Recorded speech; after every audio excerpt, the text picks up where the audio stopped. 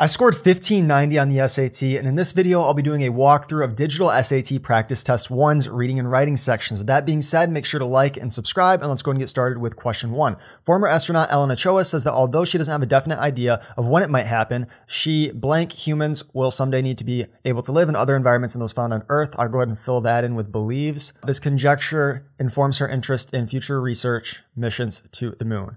Okay, so whenever you have a blank like this, what I recommend to do is try to fill it in as you read and then take a look at your answer choices after that. So we have which choice completes the text with the most logical and precise word or phrase.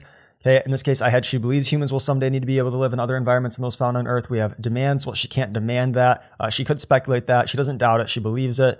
She doesn't establish this. That would be something like she proves. She hasn't proven it, so she does speculate. Okay, so here's question 2. We have beginning in the 1950s, Navajo Nation legislator Annie Dodge Waneka continuously worked to promote public health. This blank effort involved traveling throughout the vast Navajo homeland and writing a medical dictionary for speakers of the Navajo language. I would say this is a diligent effort or something along those lines. We have option A, an impartial effort. Well, you're not really taking sides here, so that doesn't really make sense. We have offhand. That would be a negative connotation, so that doesn't make sense. Persistent effort would make sense since it says she continuously worked to do it, and that's pretty similar to diligent. Mandatory, no one's forcing her, so our answer would have to be C. All right, so we've got following the principles of community-based participatory research. Tribal nations and research institutions are equal partners in health studies conducted on reservations. A collaboration between the Crow Tribe and Montana State University blank this model. Tribal citizens worked alongside scientists to design the methodology and continue to assist in data collection. Okay, so this is an example. So we could say that the collaboration exemplifies this model. So something dealing with an example exemplifies would work perfectly. We've got options. Which choice completes the text with the most logical and precise word or phrase? Circumvents, that doesn't make sense because we're providing an example of this collaboration. Eclipses wouldn't make sense. Fabricates wouldn't make sense. Exemplifies is perfect. So we've got D. We can go ahead and move on to question number 4. That's a pretty common case on the SAT reading and writing that you'll get something that's an example of something. Parasitic daughter plant increases its reproductive success by flowering at the same time as the host plant it latched onto. And then in 2020, Zhang Wang Wu and his colleagues determined that the tiny daughter achieves this blank with its host by absorbing and utilizing a protein the host produces when it's about to flower. So this is really all about the timing of the flowering, it looks like, and the fact that this parasite is able to have reproductive success by flowering at the same time. So it achieves this, probably something to do with timing. Okay, so it achieves this timing. So we've got option A, or which choice, once again, completes text with the most logical and precise word or phrase. Synchronization would make the most sense here. B, hibernation, nothing to do with that. Prediction, nothing to do with that. Moderation, nothing to do with that. This has to completely do with timing, the fact that they flower at the same time. So synchronization would be perfect there. Given that the conditions in binary star systems should make the planetary formation nearly impossible.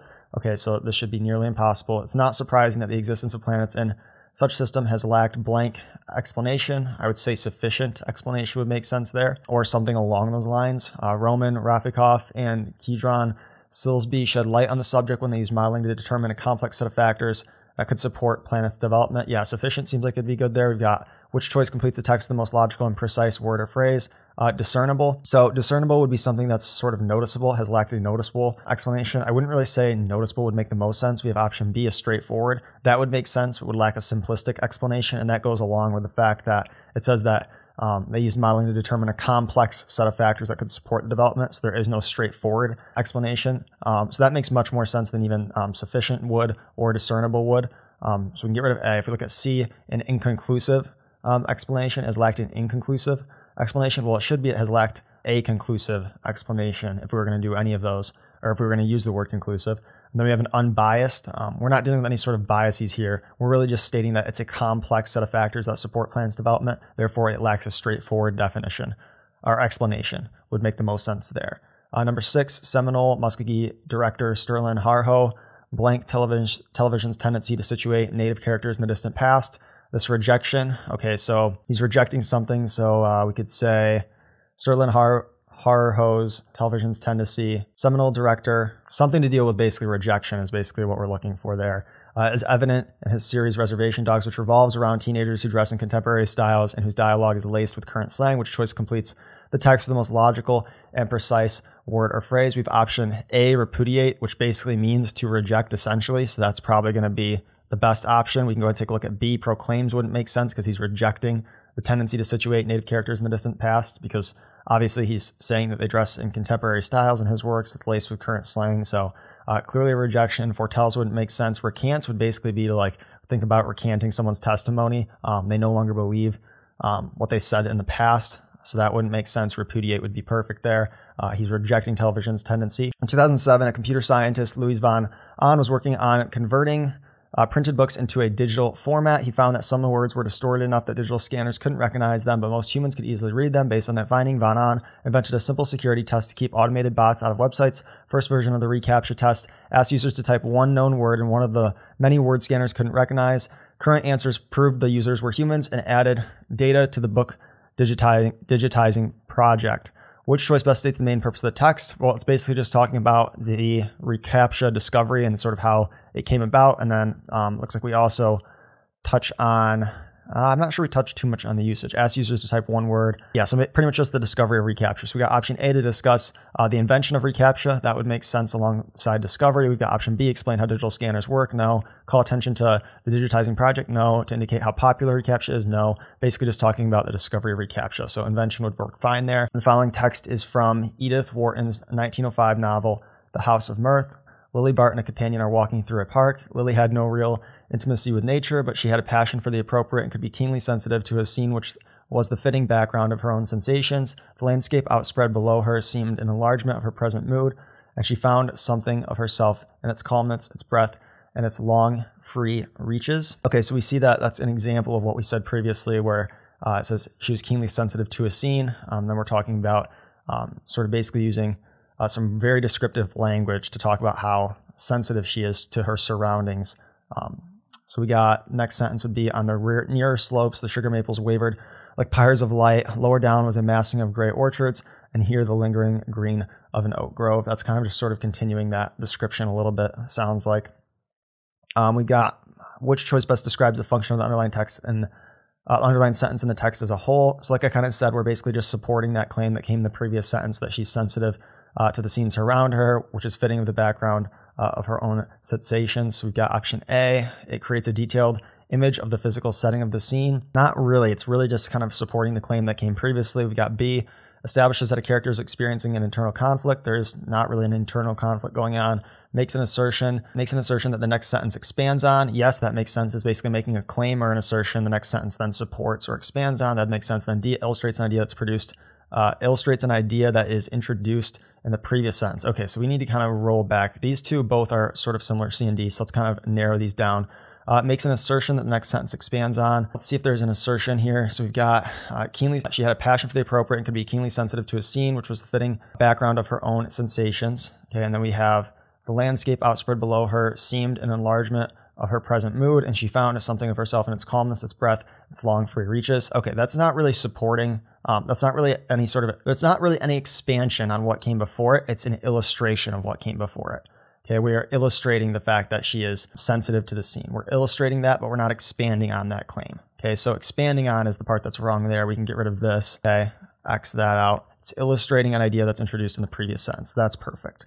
Okay, so one thing you want to recognize on the reading and writing section of the SAT is even if 80% of an answer choice is right, if 20% of it is wrong, then the whole answer choice is wrong. So in this case, it talks about illustrating an idea versus making an assertion. Those two things can be kind of similar, but ultimately we don't expand on what came before it.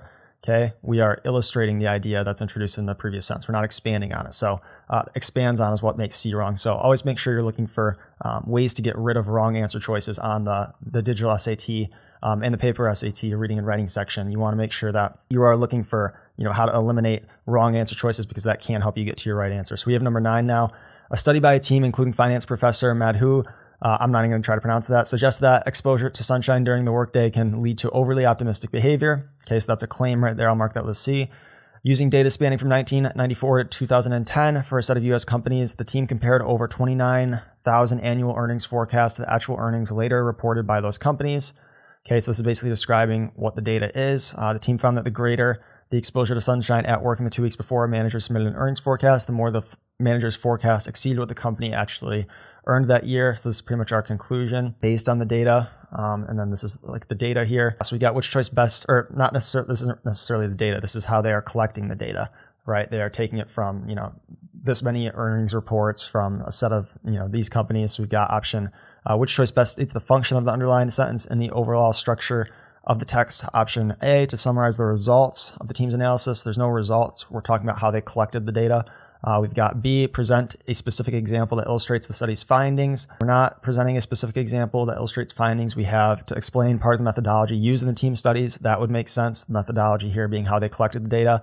Then we have D, to call out a challenge the team faced in conducting its analysis. No, we're talking about how they collected the data, or in other words, explaining part of the methodology used in the study. So C would work perfectly there. Number 10 now. Following text is adapted from Edith Nesbit's 1906 novel, The Railway Children. Mother did not spend all her time paying dull visits to dull ladies and sitting dully at home waiting for dull ladies to pay visits to her. Anything repeated that much, pay attention to. She was almost always there, ready to play with the children and read to them and help them to do their home lessons. Besides this, she used to write stories for them while they were at school and read them aloud after tea, and she always made up funny pieces of poetry for their birthdays and for other great occasions. According to the text, what's true about Mother? Basically, from what it sounds like, she cares a ton about her kids. It doesn't really care about any sort of gossip or drama going on with other ladies in the town. We got option A, she wishes that more ladies would visit her. There's no support for that. B, birthdays are her favorite special occasion. They're not saying it's her favorite. That's the part that would get rid of B. She creates stories and poems for the children. That is supported by the text. D, reading to her children is her favorite activity. Once again, I don't think it says anything is her favorite there, so we can get rid of B and D based on the favorite parts. C would have to be our answer there. We have the following text is from Maggie Pogue Johnson's 1910 poem, Poet of Our Race, and the poem the speaker's addressing Paul Laurence Dunbar, a black author, though with stroke of mighty pen, has told of joy and mirth, and read the hearts and souls of men as cradled from their birth. The language of the flowers, thou hast read them all, and e'en the little brook responded to thy call. All right, so we've got which choice best states the main purpose of the text. Option A, to praise a certain writer for being especially perceptive regarding people and nature. That would make sense. Read the hearts and souls of men. So talking about people there. And then we move on to the language of the flowers, talking about how they've read all of the language of the flowers. So very perceptive to people and nature. So that would make a lot of sense. We've got B, to establish that a certain writer has read extensively about a variety of topics. We don't say that they read extensively. C, call attention to a certain writer's careful and elegantly detailed writing process. We're not talking about a writing process. And then we've got option D, to recount fond memories of an afternoon spent in nature with a certain writer. Nowhere does it say that they are spending this time together, so our answer there's got to be A. To You is a 1856 poem by Walt Whitman. In the poem, Whitman suggests that readers whom he addresses directly have not fully understood themselves, writing which quotation from To You most effectively illustrates this claim. The claim being that the writers who he's addressing directly, so we have to make sure he does address them directly, have not fully understood themselves. Okay, so we've got option A, you have not known what you are. That is pretty much explicitly stating that they don't know what they are, they don't understand themselves, so that looks good so far. You've slumbered upon yourself all your life. Your eyelids have been the same as closed most of the time. That makes a lot of sense, so we can go ahead and put a check mark next to A. If we look at B, these immense meadows, these interminable rivers, you are immense and interminable as they. That doesn't make any sense for talking about people who don't understand themselves. We got C, I should have made my way straight to you long ago. I should have blabbed nothing but you. I should have chanted nothing but you. That doesn't make sense. D, I will leave all and come and make the hymns of you. None has understood you, but I understand you. Okay, so when he says none has understood you here, that isn't necessarily saying that the person hasn't understood themselves.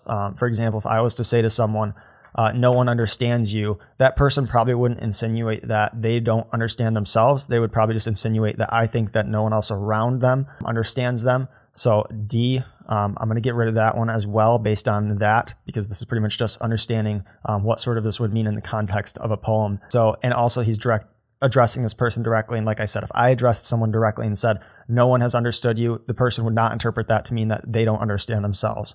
Okay, A is perfect here. It's very explicit. You've not known what you are. Okay, you don't understand yourself. You've slumbered upon yourself. A is completely explicit and would directly support that claim. So we can go with A for number 12. Let's go ahead and move on to question number 13. We have born in 1891 to a blank speaking family in the Andes Mountains of Peru.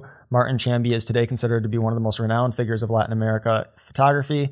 In a paper for an art history class, a student claims that Chamby's photographs have considerable ethnographic value. In his work, Chamby was able to capture diverse elements of Peruvian society, representing his subjects with both dignity and authenticity. So the claim here is that he captures diverse elements of Peruvian society with both dignity and authenticity, which finding, if true, would most directly support the student's claim. We've got option A. And let me actually scroll up so you can see the claim. There we go. Chamby took many commissioned portraits of wealthy Peruvians, but he also produced hundreds of images carefully documenting the peoples, sites, and custom of indigenous communities of the Andes. So in this case, we are documenting sort of both sides of the wealthy Peruvian society as well as the indigenous communities. So that would support the fact that he's capturing the diverse elements of Peruvian society with dignity and authenticity. So that one looks good. Let's go and take a look at B. Chamby's photographs demonstrate a high level of technical skill as seen in strategic use of illumination to create dramatic light and shadow contrast. We don't really care about sort of the technical details, so that wouldn't make sense. C. During his lifetime, he was known and celebrated both within and outside his native place as his work was published in places like Argentina, Spain, and Mexico. We don't care about where it's published. D, some of the people and places he photographed had long been popular subjects for photographers. That doesn't make sense either. Okay, so A's got to be our answer. That's the only one that supports our claim. So we've got some researchers studying indigenous actors and filmmakers in the United States have turned their attention to the early days of cinema, particularly the 1910s and 1920s when people like James Young Deere, Dark Cloud, Edwin Carraway, and Lillian St. Cyr, known professionally as Red Wing, were involved in one way or another with numerous films. In fact, so many films and associated records for this era have been lost that counts of those four figures output should be taken as bare minimums rather than totals. It's entirely possible, for example, that which choice effectively uses data from the table to complete the example. Well, since we're saying that these figures outputs are bare minimums rather than totals, we look for something showing that the totals could be higher than what we have up here, which is number of films known and commonly credited, and then the individual on the left. All right, so we've got which choice most effectively uses data from the table to complete the example. Dark Cloud acted in significantly fewer films than did someone else. That wouldn't support that claim because we're talking about sort of comparing someone's output that is recorded versus what the actual could have been. We're not comparing two to each other. B, Edwin Surrey's 47 credited acting roles include only films made after 19. That also wouldn't necessarily make sense. We're not really focused on sort of after 1934, especially not for this person, because we're only sort of discussing what's in the table. We don't want to go past that. If we go down to C, we've got Lillian St. Sorry, I'm jumping around a little bit. Okay, there we go. Lillian St. Cyr acted in far more than 66 films, and Edwin Surrey directed more than 58. Let's take a look. Lillian St. Cyr, we got 66 as actor. We're saying that she did more than that, so that makes sense. Edwin directed more than 58. We can find Edwin, director, he was 58. Okay, so he'd have to be more than that, so C would make sense there. If we look at D, James directed 33 films, acted in only 10. That's not going to be accurate to support our claim because our claim is that they did more than what was recorded. All right, question 15. Alicia Montesinos Navarro, Isabel Storer, and Rocio Perez Bareles recently examined several plots within a diverse plant community in southeast Spain. The researchers calculated that if individual plants were randomly distributed on this particular landscape, only about 15% would be with other plants and patches of vegetation. They counted the number of juvenile plants of 5 species growing in patches of vegetation and the number growing alone on bare ground and compared those numbers to what would be expected if the plants were randomly distributed. Based on these results, they claim the plants of these species that grow in close proximity to other plants gain an advantage at an early developmental stage. Which choice best describes data from the table that supports the researchers' claim? All right, so ultimately, if we take a look at what their claim is, I think it would be right here. So they claim that plants of these species that grow in close proximity to other plants gain an advantage at an early developmental stage. If we look at our table, we have juvenile plants found growing on bare ground and in patches of vegetation for 5 species. So patches of vegetation would mean that they're growing in close proximity to other plants, so they should have a greater advantage. So we have percent found in patches of vegetation. We see is going to be greater than 50%. And we know that they were randomly distributed. So if it's greater than 50% of all of these are being found in patches of vegetation, that is good evidence that those that grow in close proximity to other plants gain an advantage at an early developmental stage. So we have option A. For all 5 species, less than 75% of juvenile plants were growing in the patches of vegetation. Okay, that wouldn't make sense. We've got B. The species with the greatest number of juvenile plants growing in the patches of vegetation was H. stochus. That doesn't support the claim. If you look at C, for these two, the percentage of juvenile plants growing in patches of vegetation was less than what would be expected if plants were randomly distributed. That's not true. It's actually, they were more. Okay, there was more growing in patches of vegetation than what would be expected if it was randomly distributed. And then we have D, for each species, the percentage of juvenile plants growing in the patches of vegetation was substantially higher than what would be expected if plants were randomly distributed. Yes, that's perfect. In the mountains of Brazil, we've got these 2 species of plants in this family establish themselves on soilless, nutrient-poor patches of quartzite rock. Okay, so they're nutrient-poor. Plant ecologists Ana Abreu and Patricio de Brito Costa used microscopic analysis to determine that the roots of these 2, which grow directly into the quartzite, have clusters of fine hairs near the root tip. Further analysis indicated that these hairs secrete both malic and citric acids. The researchers hypothesized that the plants depend on a dissolving underlying rock. Okay, hypothesized, so this is our hypothesis. The plants depend on dissolving underlying rock with these acids and or as the process not only creates channels for continued growth, but also releases phosphates that provide the vital nutrient phosphorus. Okay, so we have their hypothesis, which finding if true would most directly support the researchers' hypothesis. Well, their hypothesis is that the plants depend on dissolving this underlying rock in order to create, or not only to create channels for continued growth, but to gain phosphorus. Okay, so we've got option A. Other species in the family are found in terrains with more soil but have root structures similar to these two. That wouldn't provide any support to that. We've got B. Though these two species both secrete citric and malic acids, each produces different proportions. That wouldn't support it. We've got C. The roots of them both carve new entry points into rocks even when cracks in the surface are readily available. This would make sense because they're creating these new cracks in order to get the phosphorus, and they're not doing it just for creating channels of continued growth because there's already those channels available since there's already cracks in the surface available. So that would make sense. We have D.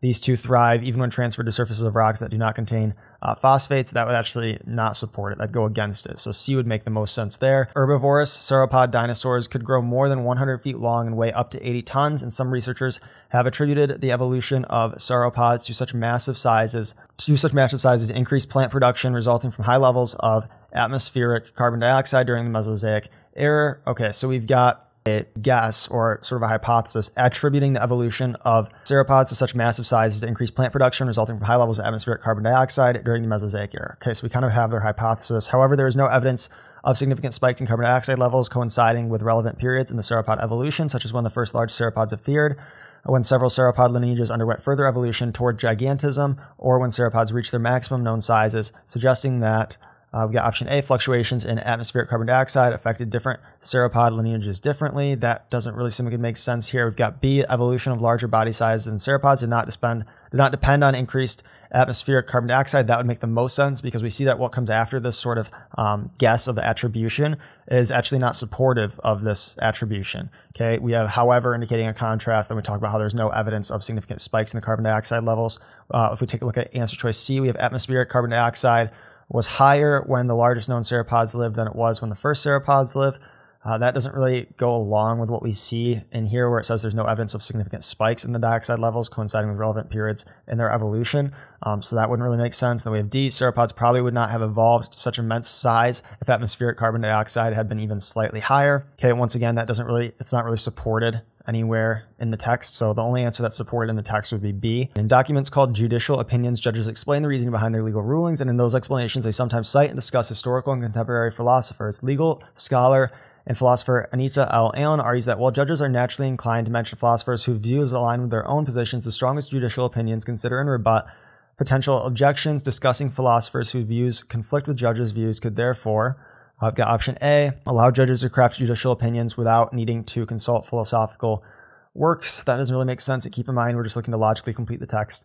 We've got B, help judges improve the arguments they put forward in their judicial opinions. That could make sense here because we're ultimately talking about a way to say discussing the views that conflict with their judges could therefore help them improve their arguments they put forward. That makes sense because previously we said that the strongest judicial opinions consider and rebut potential objections, right? So ultimately, if we want to create stronger judicial opinions or improve the arguments in the judicial opinions, we would need to make them stronger. Therefore, we need to rebut potential objections, and therefore we would need to discuss philosophers whose views conflict with the judge's views. So that makes the most sense. We have C, make judicial opinions more comprehensible to readers without legal or philosophical training. No. And then D, bring judicial opinions in line with views that are broadly held among philosophers. No, that's not the point of the text. So hence there would have to be B. Public awareness campaigns about the need to reduce single-use plastics can be successful, says researcher Kim Borg of Monash University in Australia. When these campaigns give consumers a choice, for example, Japan achieved a 40% reduction in plastic bag use after cashiers were instructed to ask customers whether they wanted a bag.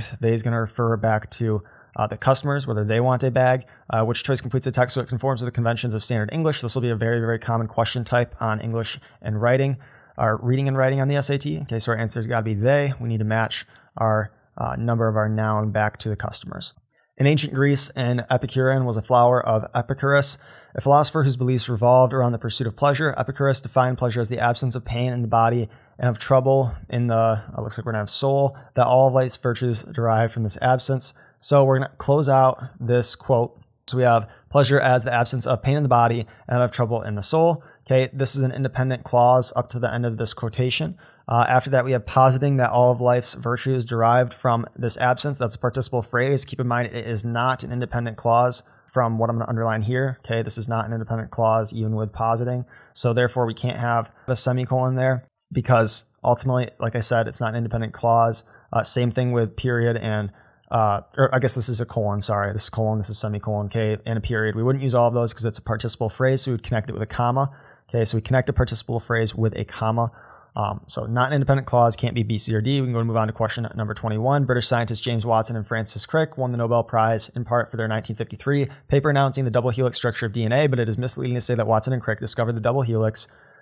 We have blanks were based on a famous X-ray image of DNA fibers, photo 51. Okay, so in this case, we're talking about their findings, Watson and Crick. Okay, so their, T-H-E-I-R. Okay, A would be they are, which wouldn't make sense. We know that there are obviously plural since there are two of them, Watson and Crick, so it's got to be C, their, T-H-E-I-R. 1957, Chinese-American screen actor Anna May Wong, who had portrayed numerous villains and secondary characters but never a heroine, finally got a starring role in Paramount Pictures' Daughter of Shanghai, a film that blank and then, quote, expanded the range of possibilities for Asian images on screen. Okay, so a film that critic Steinachine claims, well, we couldn't remove Steinachine because then we'd have a film that critic claims. If we're going to say a film that critic claims, we'd have to say a film that a critic claims. We can't just say a film that critic claims, so it's essential, so it can't be removed. Therefore, we can get rid of A and we can get rid of B.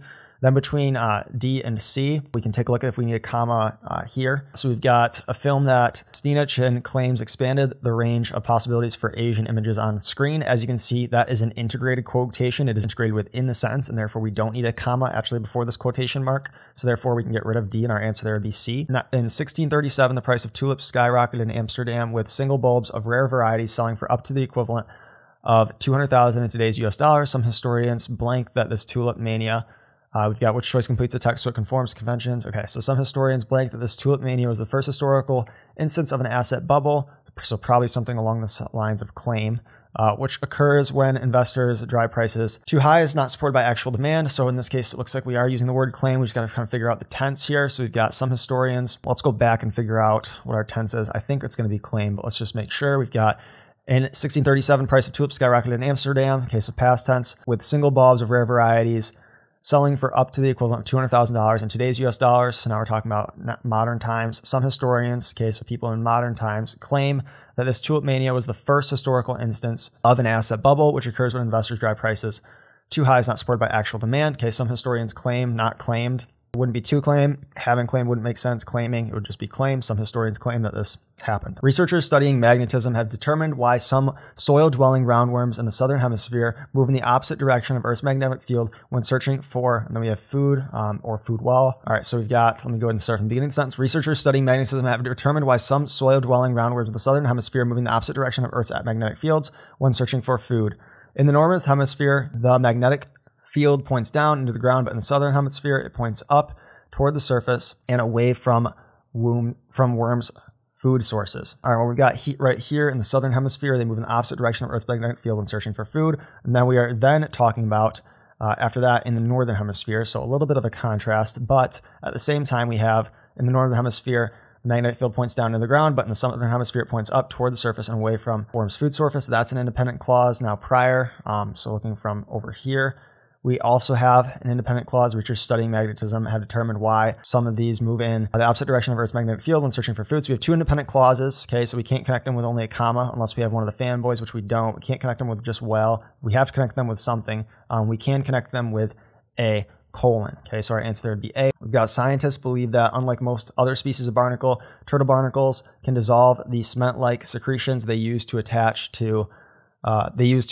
blank, so it themselves, them, itself. Well, in this case, we're talking about turtle barnacles. So turtle barnacles can dissolve the cement-like secretions they use to attach themselves to a sea turtle shell. Okay, so we'd have to use themselves, not it, not them, not itself, themselves, referring to the turtle barnacles. The classic children's board game, Chutes and Ladders, is a version of ancient Nepalese game, Paramipeda Sopanapata. In both games, players encounter good or bad spaces while traveling along a path, landing on one of the good spaces. Blank a player to skip ahead. We've got allows, are allowing, have allowed, allow. Okay, we've got a player, which is singular. So landing on one of the good spaces allows a player to skip ahead and arrive closer to the end goal.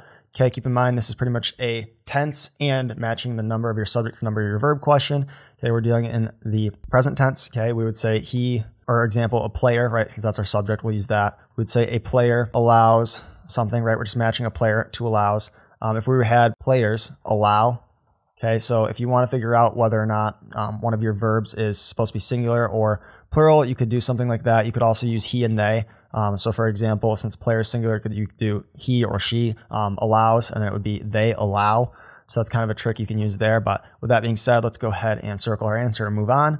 Question 27. In 1943, in the midst of World War II, the mathematics professor Grace Hopper was recruited by the U.S. military to help the war effort by solving complex equations. Hopper's subsequent career would involve more than just equations, though. And then we have, as a pioneering computer programmer, Hopper would help usher in the digital age as an independent clause. Also, what came before it is an independent clause, and Hopper's subsequent career would involve more than just equations. We have two independent clauses we have to connect. So we can't use be, because if we're going to use just a comma, we would have to also have a fanboy. Though needs to go before or right after equations. Okay, equations and though need to be in the same sort of independent clause. They can't be, we need whatever we're going to use to split, whether that's a colon or a period, whatever, would have to come after though, so we can get rid of C as well. We do need to have some sort of punctuation there, so our answer would have to be A. We're using a colon in order to connect two independent clauses where the second one is illustrating the first, and though does need to come within that first section before that colon. 1453, English King Henry became unfit to rule after falling gravely ill. As a result, Parliament appointed Richard, 3rd Duke of York, who had a strong claim to the English throne, to rule as Lord Protector. Upon recovering 2 years later, blank, okay, this is going to have to be whoever recovered 2 years later, which is the person who became unfit to rule after falling ill. So it'd have to be King Henry. So if we look at our options, which choice completes the text that it conforms to the convention of standard English? Okay, a quick explanation on this that you need to know for the writing section is upon recovering 2 years later, okay, that's an introductory modifier. Okay, it's modifying whatever comes after it. So it has to be who recovered 2 years later. Well, that would be Henry. It's not the reign of Henry. It's not Henry's reign. And it's not it was Henry. It has to be the exact subject it's modifying, which is King Henry. So it has to be A. Although novels and poems are considered distinct literary forms, many authors have created hybrid works that incorporate elements of both. Bernardine Evaristo's The Emperor Babe. Blank is a verse novel, a book-length narrative complete with characters and a plot, but conveyed in short, crisp lines of poetry rather than prose. Well, that's sort of an example. That is an example of a hybrid work that incorporates elements of both novels and poems. So we need to have something that's saying it's an example. So our answer would have to be D. Question 30. At 2 weeks old, the time the critical socialization period begins, wolves can smell but cannot see or hear yet. Domesticated dogs can see, hear, and smell by the end of 2 weeks. This relative lack of sensory input may help explain why wolves behave so differently around humans than dogs do. For a very young age, wolves are more wary and less exploratory, which choice completes the text with the most logical transition. Well, obviously we have a contrast here because the wolves can't, the dogs can. So contrast, by contrast, it makes sense. Accordingly wouldn't, for instance wouldn't, and in other words wouldn't. So our answer would have to be C. Question 31. Researchers Helena Mihaljevic Brandt, Lucia Santamaria, and Marco Tolny report that while mathematicians may have traditionally worked alone, evidence points to a shift in the opposite direction. Okay, so we're looking for a contrast here. Mathematicians are choosing to collaborate with their peers, a trend illustrated by the rise in the number of mathematics publications credited to multiple authors. We wouldn't use similarly for this reason. We're not describing any sort of reason. Furthermore, wouldn't really make sense there either. We're not adding on to something. Okay, we state that before they worked alone, evidence points to a shift. Increasingly, they are choosing to collaborate with their peers, a trend illustrated by the rise in the number of mathematician publications credited to multiple authors, so that would make the most sense there, D, increasingly. Question 32. While researching a topic, a student has taken the following notes. Pterosaurs were flying reptiles that existed millions of years ago. In 2021 study, and Lucia analyzed fragments of Pterosaur jar bones located in the Sahara Desert. She was initially unsure if the bones belonged to juvenile or adult predators. She used advanced microscope techniques to determine that the bones had few line growths relative to the bones of fully grown pterosaurs. She concluded that the bones belonged to juveniles. The student wants to present the study and its findings. Which choice most effectively uses relevant information from the notes to accomplish this goal? All right, well, presenting the study and its finding, if we go and take a look at what our study is, it's ultimately about finding these dinosaur bones and determining if they're juvenile or adult, using growth lines, and concluding that they belong to juveniles. So if you look down, we've got option A. In 2021, she studied these bones and was initially unsure if they belong to juveniles or adults. Keep in mind, we want to show the findings as well. So study and the findings, that just talks about the study. B is very short, just stating that they were located in the desert and it was the focus of a study. C And a study uses advanced microscope techniques to analyze jawbones, flying reptiles that existed millions of years ago. It also does not discuss findings. We've got D.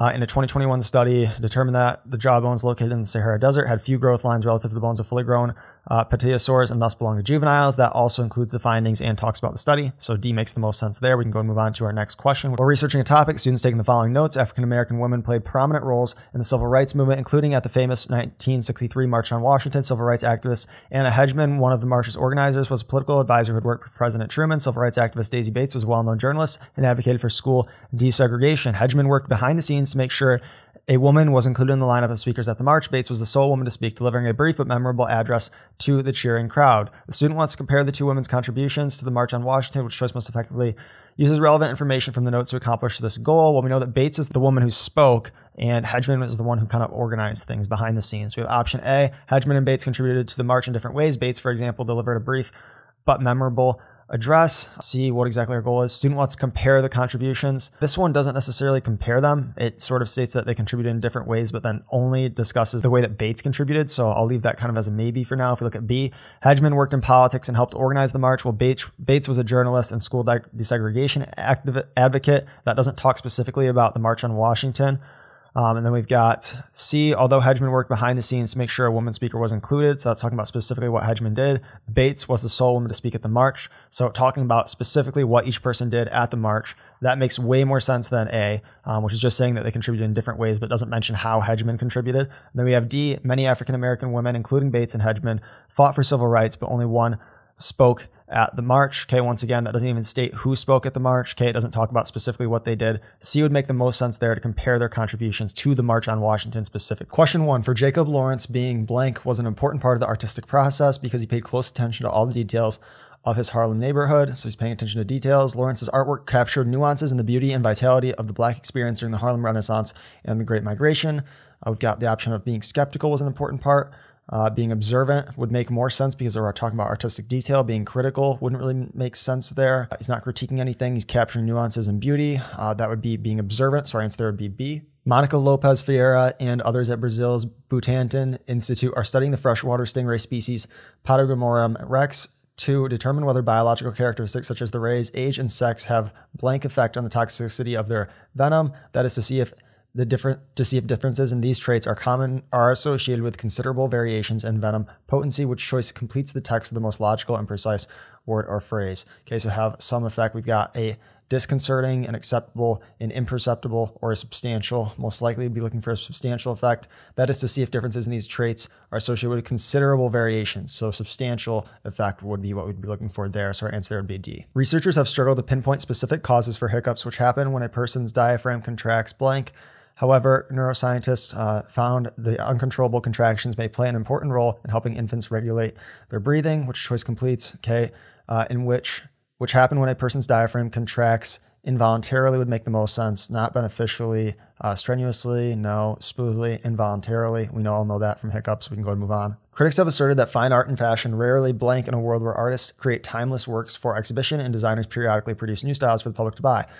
Louisina, this person, bedwork artist and designer, challenges this view. Her work can be seen in the Metropolitan Museum of Art and purchased through her online boutique. So in this case, she's challenging a view. So if we go up here, they assert that they rarely do what? Well, in this case, we see that they come together because they're in both the museum and the online boutique. So we have rarely prevail. That wouldn't make sense. We're talking about them coming together, not diverge because we need them to come together. Intersect would make the most sense there.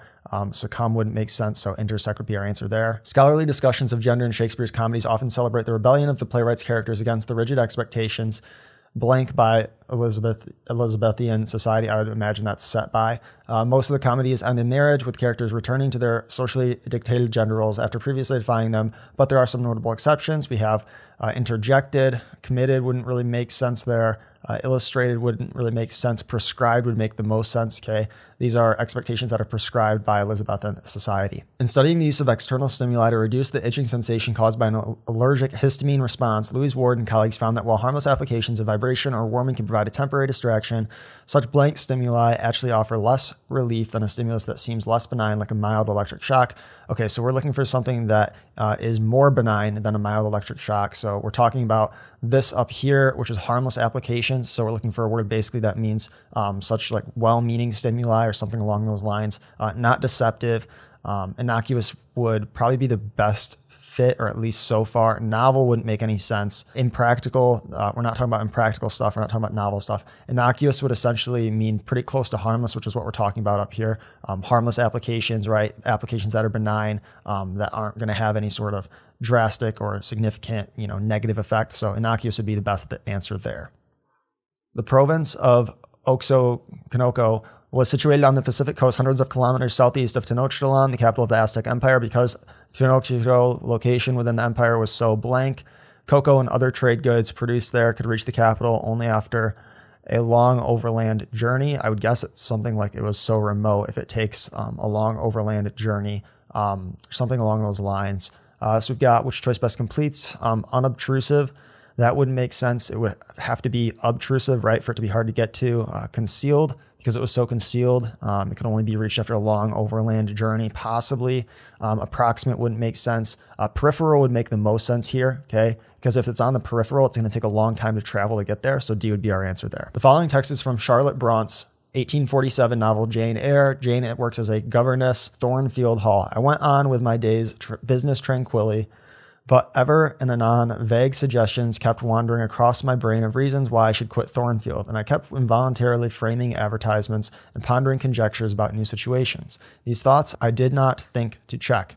They might germinate and bear fruit if they could. Which choice best states the main purpose of the text? A, to convey a contrast between Jane's outward calmness and internal restlessness. That seems like it could be an answer, so I'll just mark that with a check for now. We've got B, to emphasize Jane's loyalty to the people she works for at Thornfield Hall. No. We got C, to demonstrate that Jane finds her situation both challenging and deeply fulfilling. No. And then we've got D, to describe Jane's determination to secure employment outside. She is considering it and sort of has this internal restlessness over whether she should, but she doesn't have a determination to do it. Okay, so A would be our answer there. Most animals can regenerate some parts of their body, such as skin, but when a 3-branded panther worm is cut into 3 pieces, each piece grows into a new worm. Researchers are investigating this feat partly to learn more about humans' comparatively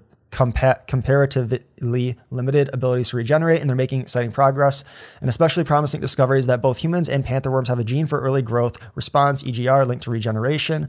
Then we have text number 2. When Mancy S. and her team reported that panther worms, like humans, possess a gene for EGR, it causes excitement. However, as the team pointed out, the gene likely functions very differently in humans than it does in panther worms. S. has likened EGR to a switch that activates other genes involved in regeneration in panther worms, but how the switch operates in humans remains unclear. Okay, so basically what I got from that is text 1 is optimistic, text 2 is refuting that optimism with what reality of the situation is. We've got, based on the text, what would the author of text 2 most likely say about text 1? Characterization about the discovery involving EGR, that's overly optimistic is my guess. Option A, it's reasonable given that S and her team have identified how EGR works in both humans and panther worms. We know that's not accurate to the text. We have B, it's overly optimistic. Yes, that would make the most sense there, given additional observations from S and her team. We can go ahead and answer with B. If we take a quick look at C and D, it's unexpected given that S and her team's findings were generally met with enthusiasm. No. And then D, it's unfairly dismissive. No. So we know that it's overly optimistic. The following text is adapted from William Shakespeare's 1609 poem, Sonnet 27. The poem is addressed to a close friend as if he were physically present. Weary with toil, I hurry to my bed. The dear repose for limbs with travel tired. But then begins a journey in my head to work my mind when body's work expired. For then my thoughts from far where I abide begin a zealous pilgrimage to thee and keep my drooping eyelids open wide. What is the main idea of the text? We have option A, speaker is asleep and dreaming about traveling to a friend. Well, we know he's not asleep. He's being kept awake by this.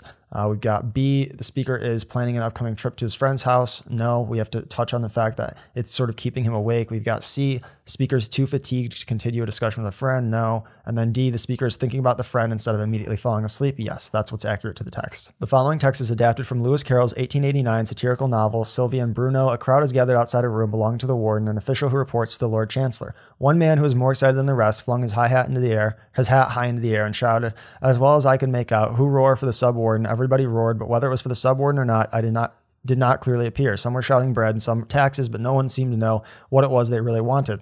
All this I saw from the open window of the warden's breakfast saloon, looking across the shoulder of Lord Chancellor. What can it all mean? He kept repeating to himself. I never heard such shouting before, and at this time of the morning too, and with such unanimity. Based on the text, how does Lord Chancellor respond to the crowd? Okay, well, he obviously isn't really sure what they want, but he knows that they are gathered together sort of in unison, sort of with some sort of commonality. So we have option A, he asks about the meaning of the crowd's shouting, even though he claims to know what the crowd wants. No. B, he indicates a desire to speak to the crowd, even though the crowd has asked to speak to the subwarden. No. C, he expresses sympathy for the crowd's demands. No.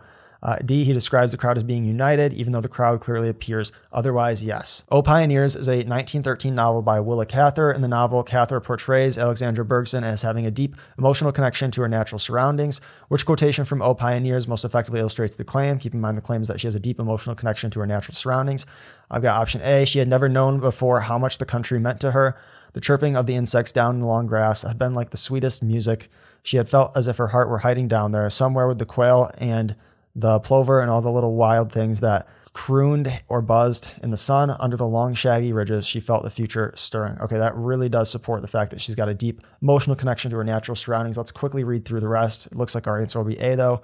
We got Alexandra talks to the men about their crops and to the women about their poultry. She spent a whole day with one young farmer who had been away at school. That one's not going to be it. If we look at C, she drove off alone, rattle of her wagon was lost in the wind, but her lantern held firmly to her feet. Once again, not talking enough about nature there. And then D, talking about papers, markets, learning the mistakes of their neighbors, talking about the cost of steers. Okay, so the answer there's got to be A. That's the only one that supports that claim. A group of researchers working in Europe, Asia, and Oceania conducted a study to determine how quickly different Eurasian languages are typically spoken in syllables per second and how much information they can effectively convey in bits per second. They found that although the languages vary widely in the speed at which they are spoken, the amount of information languages can effectively convey tends to vary much less. Thus, they claim that two languages with very different spoken rates can nonetheless convey the same amount of information in a given amount of time. Which choice best describes data from the table that supports the researcher's claim? All right, let's take a quick look at the claim. So we've got rate of information conveyed in bits per second. We see all of these are pretty close, even though if we look at the rate of speech, it looks like the rate of speech probably differs much more sort of from the average or the median than does the rates of information conveyed. So let's go ahead and go down and see if we have something that is sort of using a couple of those rows to illustrate this, or maybe the data as a whole. So we have option A, among the 5 languages in the table, Thai and Hungarian have the lowest rates of speech and the lowest rates of information conveyed. We can get rid of that. That doesn't support the claim. B, Vietnamese conveys information at approximately the same rate as Spanish, despite being spoken at a slower rate. That looks like it could be good. If we look at C, among the 5 languages in the table, the language that is spoken the fastest is also the language that conveys information the fastest. That doesn't support the claim. And then D, Serbian and Spanish are spoken at approximately the same rate, but Serbian conveys information faster than Spanish does. That wouldn't support it, so our answer has got to be B. Psychologists Dasher, Keltner, and Jonathan Haidt have argued that experiencing awe, a sensation of reverence and wonder typically brought on by perceiving something grand or powerful, can enable us to feel more connected to others and thereby inspire us to act more altruistically. Keltner, along with Paul and all these people, claim to have found evidence for this effect in a recent study where participants were asked to either gaze up at exceptionally tall trees in a nearby grove reported to be a universally awe-inspiring experience, or stare at the exterior of a nearby nondescript building. After 1 minute, an experimenter deliberately spilled a box of pens nearby, which finding from the researcher's study, if true, would most strongly support the claim. Let's go back and quickly underline the claim. So they argue that experiencing awe can enable us to feel more connected to others and thereby inspire us to act more altruistically. So if we go down, we've got option A, participants who had been looking at the trees helped the experimenter pick up significantly more pens than did participants who had been looking at the building. That would make sense because they're acting in a manner that helps others. We got B, participants who helped the experiment pick up pens used a greater number of positive words to describe the trees. No. C, participants who did not help the experiment pick up the pens were significantly more likely to report having experienced a feeling of awe. No, that would be contrasting. And then we've got D, participants who had been looking at the building were significantly more likely to notice the experimenter drop the pens. That would not support it. So the only one here that would support that claim would be answer choice A. Over the past 200 years, the percentage of the population employed in the agricultural sector has declined in both France and the United States, while employment in the service sector, which includes jobs in retail, consulting, real estate, etc., has risen. However, this transition happened at very different rates in 2 countries. This can be seen most clearly by comparing the employment by sector in both countries in blank, which choice most effectively uses data from the table to complete the statement. All right, so we got to show that this happened at different rates. We got option A in 1900, the employment sector in 1950. Well, if we go up here, we are looking at the agriculture versus the services. Okay, so if we take a look at agriculture in 1900, 1950, 2012, we see that we get A big drop here from 1950 to 1912. However, in the US, in terms of agricultural, we get that big drop about 50 years earlier from 41 to 14. So we've got option A, 1900 with 1950. Well, that would show us that we get a big jump in the US, but that wouldn't really show us that we end up getting sort of the big jump in France, which is what we are looking for there. So that looks good. If we take a look at B, 1800 and 2012, that wouldn't help because it doesn't show that there's really different rates, right? Because you end up with 64 and 3, and then you end up 62. So that's not helpful. C, 1900, the employment by 2012. Once again, that's not really going to help because in 2012, they're both at 2. So we need to show that they're at different rates, 1800, 1900. They're both roughly the same, so that wouldn't make sense either. Okay, A is our best answer because if we compare 1900 to 1950, we get only a small. We go from 43 to 32, right, in France, but we go from 41 to 14, which is a much steeper drop in the US. So A would be the best support there. Many archaeologists will tell you that categorizing excavated fragments of pottery by style, period, and what objects they belong to relies not only on standard criteria, but also on instinct developed over years of practice. In a recent study, however, researchers trained a deep learning computer model on thousands of images of pottery fragments and found that it could categorize them as accurately as a team of expert archaeologists. Some archaeologists have expressed concern that they might be replaced by computer models, but the researchers claim that outcome is highly unlikely, which finding, if true, would most directly support the researchers' claim. Okay, keep in mind that the researchers' claim is that it's highly unlikely. Okay, so highly unlikely they get replaced by computer models. Always make sure you know what claim you're trying to support. So you have option A, in the researcher's study, the model was able to categorize the pottery fragments much more quickly than the archaeologists could. That'd be the opposite of our support. That'd be support against. We got B. In the researcher's study, neither the model nor the archaeologists were able to accurately categorize all of them. No. C, a survey of archaeologists showed that categorizing pottery fragments limits the amount of time they can dedicate to other important tasks that only human experts could do. Let's take a look at D. We have a survey of archaeologists showed that few of them received dedicated training in how to properly categorize pottery fragments. That wouldn't make sense. Okay, our best support there would be C. A survey of archaeologists showed that categorizing pottery fragments limits the amount of time they dedicate to other important tasks that only human experts can do.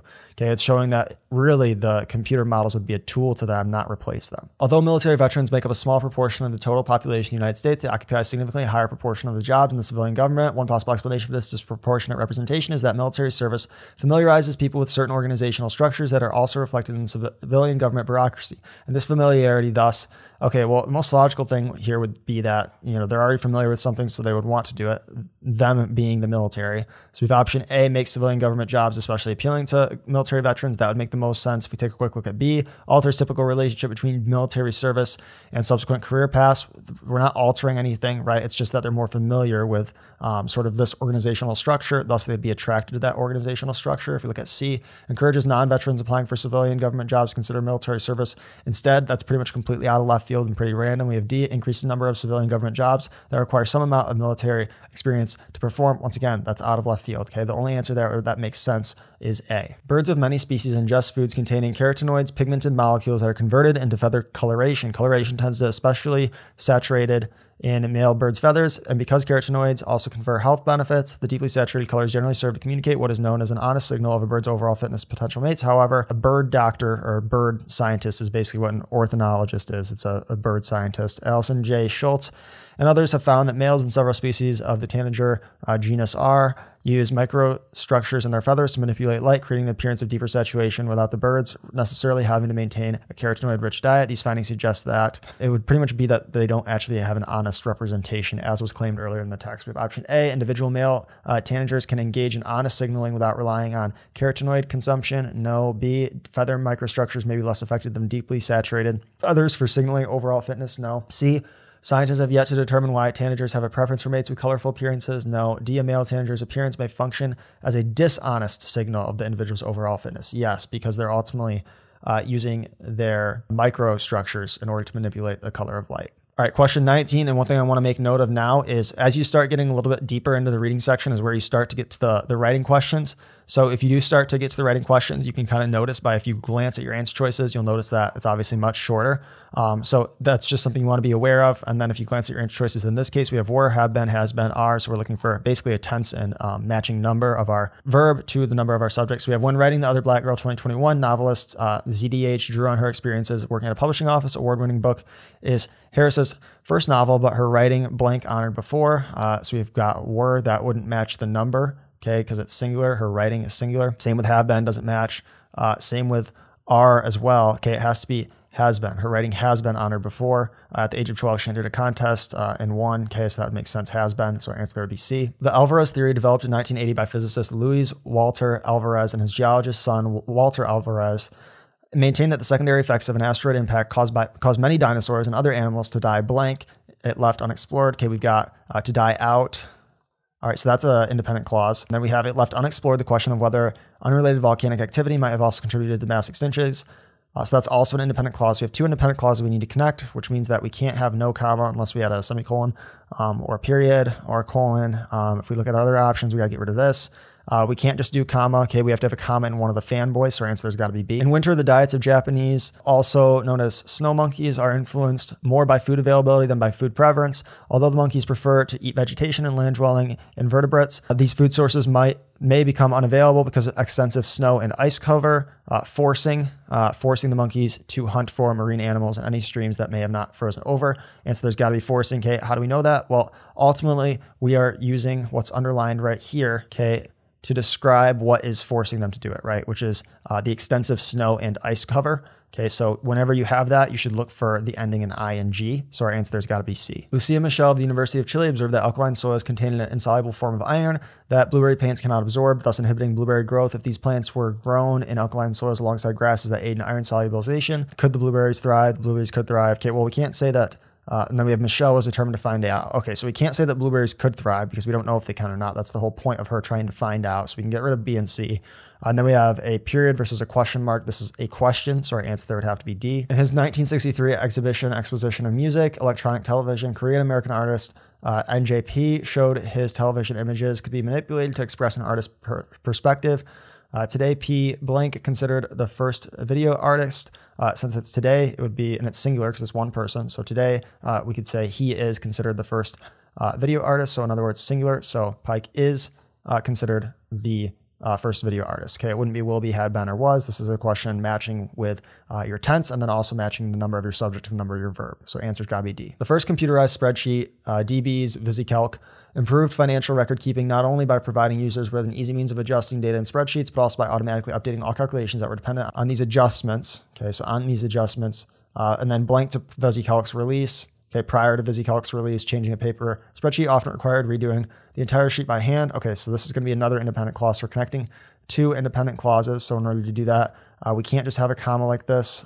We can't have no punctuation. We can't just say and. We'd have to have a period. So our answer would have to be C. In order to prevent non-native fish species from moving freely between the Mediterranean and Red Seas, marine biologist Bella Galileo has proposed a saline lock system be installed along the Suez Canal in Egypt's Great Bitter Lakes. The lock would increase the salinity of the lakes and create. Okay, and the way that we get create is because we look down here, we know we're using the word create, and then I see the word increase over here. It would increase the salinity of the lakes and create a natural barrier. Okay, we need to match with increase right there, so we have to have create, so our answer's got to be B. Despite being cheap, versatile, and easy to produce, blank, they are made from non-renewable petroleum and most do not biodegrade in landfills. Okay, so we need to have whatever is cheap, versatile, and easy to produce right here. So we've got, there are two problems. Commercial plastics, two associated problems are that. Okay, so we need to have the subject so we can get rid of there are two. In this case, we would have commercial plastics, two associated problems. So the two associated problems are actually what would be being modified there, but we need the commercial plastics itself to be modified, not the two associated problems. Okay, because this right here is an introductory modifying phrase or clause, right? So it's being applied to whatever comes immediately after the comma right here. And we need that to be commercial plastics, which is answer choice D. Stomata, tiny pore structures in a leaf that absorb gases needed for plant growth, open when guard cells surrounding each pore swell with water. In a pivotal 2007 article, plant cell biologist Yuri Lee showed that lipid molecules called blank and then whatever. Okay, so we've got in a pivotal 2007 article, plant cell biologist Yuri Lee. Okay, keep in mind that Yuri Lee in this case is non-essential, okay, because it's describing the article's author, right? It's in a pivotal 2007 article. That's an introductory modifier that modifies the entire plant cell biologist Yuri Lee. So it's not non-essential, okay? So we can't have a comma there, can't have a comma afterwards either. There's just no reason to have it. If we take a look at other options, that would indicate it's non-essential. Okay, so our answer's got to be C. So no need for commas here. Here, it's also going to be essential. So D would be wrong. Our answer's got to be C. Small flat structures called spatulae are found in the tips of the hairs on a spider's leg. These spatulae temporarily bond with the atoms of whatever they touch. And then we have blank. Spiders are able to cling to and climb almost any surface. Well, since they temporarily bond with atoms or whatever they touch, this is what would allow them to cling and climb on almost any surface. So we've got, however, it's not a contrast. It's not any sort of similarity. As a result, it's consequential, right? So because of these bonds, they are then able to cling and climb on almost any surface. So D as a result. In November 1934, Amrita Shergill was living in what must have seemed like the ideal city for a young artist. Paris, she was studying firsthand the color-saturated style of France's modernist masters and was beginning to make a name for herself as a painter. And then a transition, long return to her loved child home of India. So this is some sort of contrast, right? She's moving. Only there, she believed, could she truly flourish. We have therefore. It's not any sort of causal or consequential thing. Indeed wouldn't make sense. Furthermore, we're not adding on. It would be still can be used kind of like a contrast. And in this case, it is. So our answer there would have to be A. Before California's 1911 election to approve a proposition granting women the right to vote, activists across the state sold tea to promote the cause of suffrage. In San Francisco, the Women's Suffrage Party sold equality at local fairs. And then we need a transition. In Los Angeles, activist Nancy Tuttle Gregg, who ran one of California's largest grocery stores, distributed votes for women's tea. All right, so in this case, we're just kind of adding on. So we've got, for example, to conclude, similarly, this is similar to what came before as far as selling tea. So our answer would have to be C. We're not in other words or anything like that. While researching a topic, a student has taken the following notes. Seikan Tunnel is a rail tunnel in Japan. It connects this island to this island, roughly 33 miles long. It's a rail tunnel in Europe. This is a different tunnel. Channel Tunnel is a rail tunnel in Europe. It connects Folkestone, England, and another place in France. It's about 31 miles long. So we have different lengths, different locations for these two. Student wants to compare the lengths of the two rails. Which choice most effectively uses relevant information from the notes to accomplish this goal?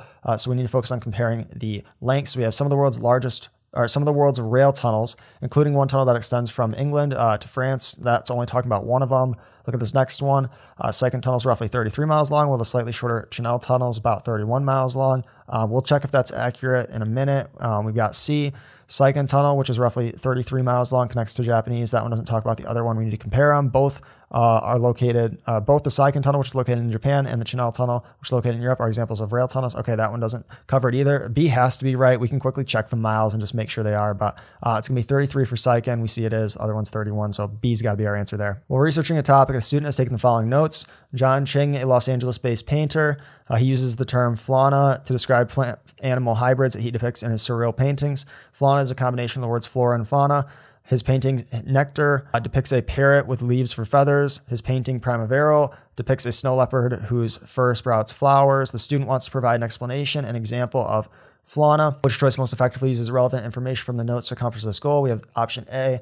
The term fauna used by Los Angeles-based painters, a combination of the words flora and fauna. We want to be more descriptive than just defining it. We've got option B. We've got John Ching uses the term fauna, a combination of the words flora and fauna to describe the subjects of his surreal paintings, plant-animal hybrids, such as a parrot with leaves for feathers. That looks pretty good. It provides an explanation and an example with his surreal paintings, such as a parrot. Yes, that's an example right there. Would be better, though, if we can get an example that's just talking about one of the specific works mentioned. We got option C. John Ching, who created Nectar, refers to the subjects of his painting as fauna. No, we need more description on what fauna is or explanation. We got D. Subjects of Nectar and Primavera are types of fauna, a term that the painting's creator, John Ching, uses when describing his surreal artworks. Is that an explanation of fauna? Not really. If we look at, we need an example of fauna. I think this is probably the best, right? We give the explanation of what it is, and then for the example, we say such as a parrot with leaves for feathers. So B would be our best answer there. The problem with D is that it doesn't really explain what fauna is. While researching a topic, a student has taken the following notes. In the midst of the U.S. Civil War, Susie Taylor escaped slavery and fled to Union Army-occupied St. Simon's Island off the Georgia coast. She began working for an all-black Army regiment as a nurse and teacher. In 1902, she published a book about the time she spent with the regiment. Her book was the only Civil War memoir to be published by a black woman. It is still available to readers in print and online. The student wants to emphasize the uniqueness of Taylor's accomplishment. Which choice most effectively uses relevant information from the notes to accomplish this goal? I think the key thing here, as far as emphasizing the uniqueness, is that her book is the only Civil War memoir to be published by a black woman. That's probably going to be the main focus. If we look at our options, we got A. Taylor fled to St. Simon's Island, which was then occupied with the Union Army, for whom she began working. We need to look for something that's unique. So option B, after escaping slavery, Taylor began working for an all-black Army regiment as a nurse and teacher. C, the book Taylor wrote about the time she spent with the regiment is still available to readers in print and online. And then D, Taylor was the only Black woman to publish a Civil War memoir. Yeah, we need to focus on the fact that we have to find which choice shows the uniqueness of her accomplishment. And that's answer choice D. If you enjoyed this video, please like, subscribe, and consider sending a super thanks to help support my channel. Additionally, please drop a comment below letting me know what videos you want me to make in the future. And if you are looking for additional educational services that I offer, please check out my website, haydenrhodea.com.